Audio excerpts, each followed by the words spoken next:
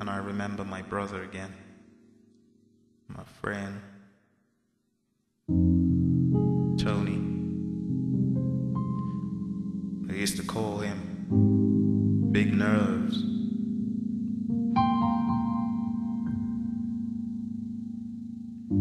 I remember him at 12 years old when I met him for the first time.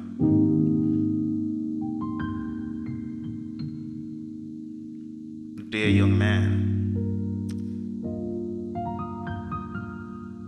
But now, because of his assailants, he's no more.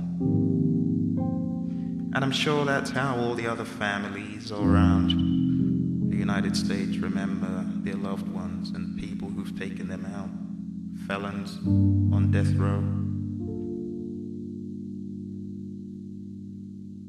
It's so sad. But really, Jesus is the only way out.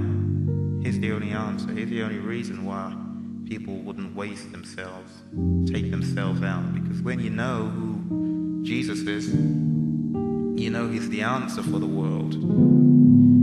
Whether you like it or not, that's the truth. He is. He's the answer for the world today. Above him, there's no other. He is the way. He's the truth. He's the life. No man comes to the Father or heaven but by him.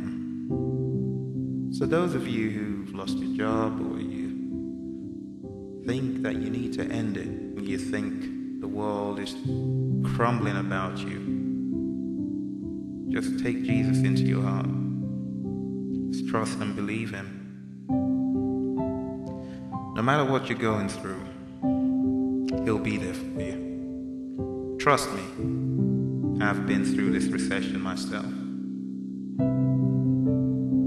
I know what it means to have bills to pay.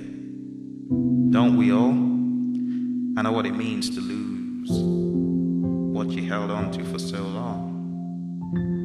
But I also know what it means to trust that Jesus will do it.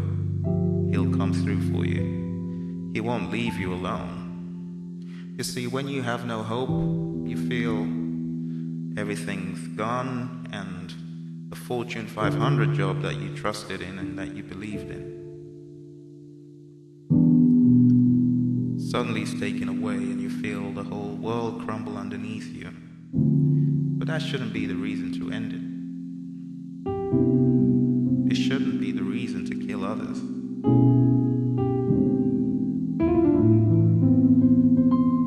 And my mind goes back to this man who ended it for his whole family, extended family, his wife's family back in December. He dressed up as a symbol of hope. He dressed up as a symbol of happiness to wreak havoc and murder. How sad, how sad, how sad.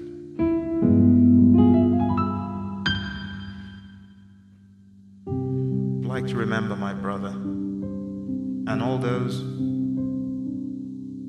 victims of this crazy, senseless shootings that have been going on in the country for the past few months. You can't blame it on the recession. I don't care what's going on. You can't blame it. You can't blame it on the government. People just want to look for an excuse to be crazy because they don't know who he is. They don't know who Jesus is.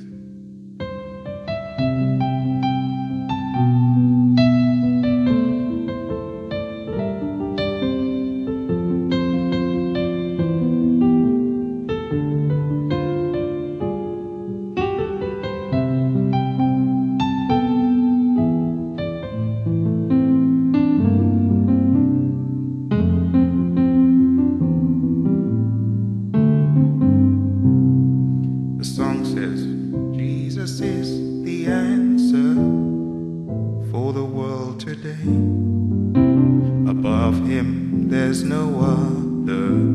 Jesus is the way. Jesus is the answer for the world today. Above him there's no other. Jesus is the way. Jesus is the answer for the world today. Above him there's no other. Jesus is the way. Jesus is the answer for the world today. Above him there's no other. Jesus is the way. Jesus is the way. Jesus is the way.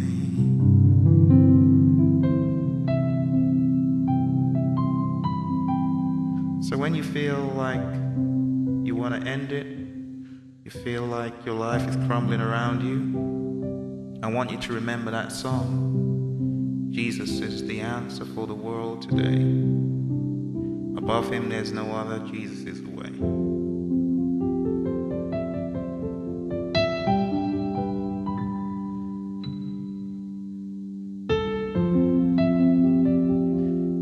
When your boss tells you you've lost that job, just smile and say, Jesus is the way. It doesn't matter where you are, or whether you are far away on the other side of the world. They're in Asia, they're in Australia, you're there in the United States, the United Kingdom. It doesn't matter where you are. Jesus is still the way. Thanks for listening to me. I hope you make a change. I hope you encourage that person that lives next door. That man that works in your office as a janitor and feels that things are going so bad for him. I hope you give him a word of encouragement.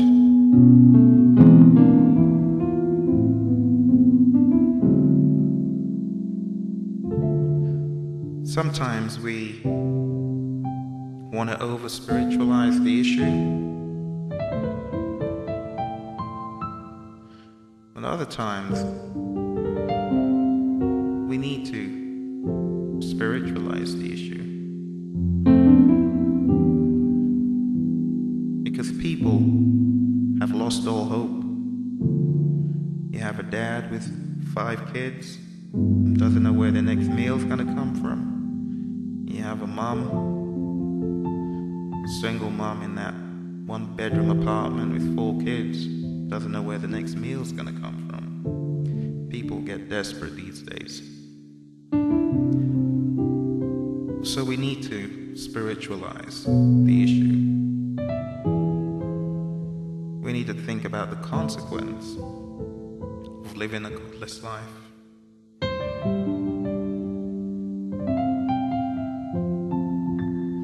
So, once again,